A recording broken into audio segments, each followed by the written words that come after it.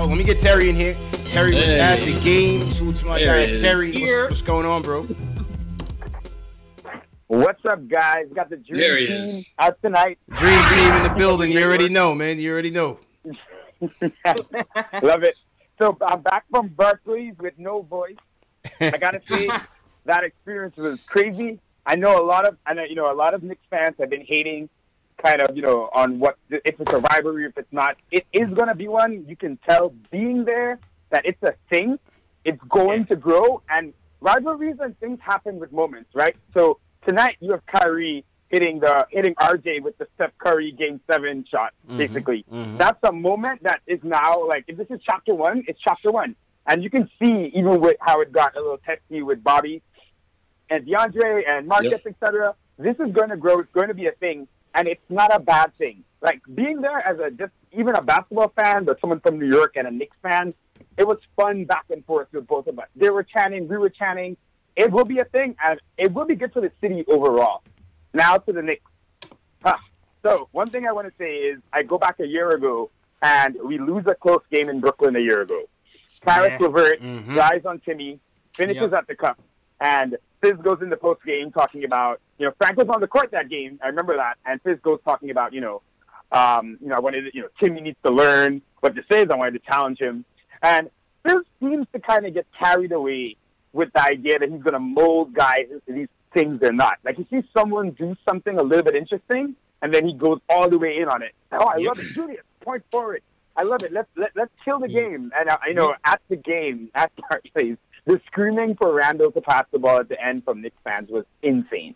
It reminded me of the late Melo years, where you were just there was a lot of moaning and groaning in there for him to pass the ball. A lot of moaning.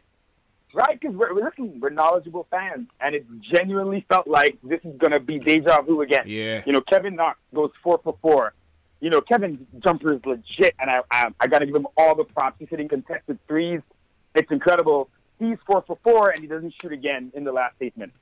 And crazy. I feel with Fizz, man, and I haven't seen Fizz's post game, so I don't know if you said anything about this, but I really need to see him disciplining guys and not letting things just get out of hand. To me, I just can't imagine on a more mature team with a more mature coach, Julius Randle, being allowed to do that over and over. And I understand that the plays broke down at times, so it wasn't just all Julius trying to do something. But we really boxed that game. At the point that we were up 3, we had multiple chances to just get something going. We just couldn't get it going, and eventually you just knew the Nets were going to score. They had botched a couple possessions, and when Kyrie came down that last time, when he ISO'd on RJ, it was incredible. It felt like a moment. The whole, everyone stood up in the arena. Knicks fans were trying to chant defense. The Brooklyn fans were trying to drown them out. It was a great moment. But you knew it was going to happen after we didn't execute time and time again down the stretch. Still some positive signs. RJ, I try not to buy into hype, but he feels like the one. And rebuilds usually, they tend to struggle till you get that guy. With the Hawks, once you get Trae Young, it changes everything. It changes the timeline. It changes what you want to do. RJ, it's early, but it really feels like he could be this guy, and we're gonna really know really soon, I think, because at this point, he's looking way ahead of schedule. I mean, there was legit debate on if RJ should start from all of us smart people. And the idea that was even a debate seems crazy now, considering how he started the year. True story. He has the mentality. I was captain of that bandwagon. Yeah, you were captain of the bench bandwagon, Macri. I know Alan Hahn was when we had Hahn on. He was definitely in. Me too.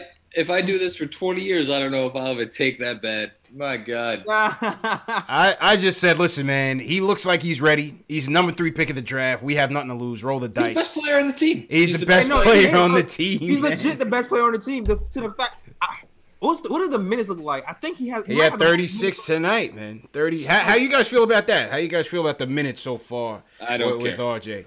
You say go for it. I'm worried about tomorrow. Yeah, because we're going to the game tomorrow. Like somebody has to play point guard besides Elfrid Payton tomorrow. Well, and it was I can't imagine him playing RJ again 30-something minutes on a back-to-back. Like somebody has to be able to dribble, pass, and shoot tomorrow.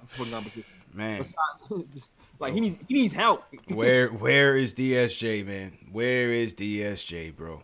Probably in a bar right now. Yeah.